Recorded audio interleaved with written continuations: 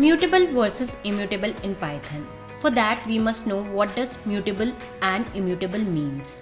Let's break it down simply. Mutable objects can be changed after they are created.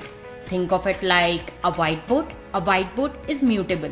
You can write, erase and change it, whereas immutable objects cannot be changed once created.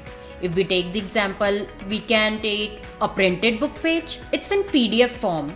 We can't make changes to it after it gets printed. Let's take few more coding examples of immutable types. Here, x is an integer, which is immutable, even though we wrote x is equal to x plus 5. It will not change the original x. Rather, a new object will be created and x will point to it. If we see the memory address, they are different.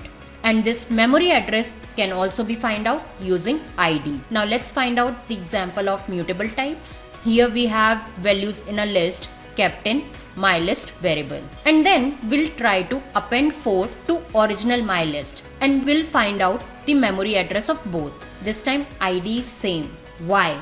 Because lists are mutable in nature. Here we have modified the same object in memory. Apart from list, we have dictionary set which has mutable property.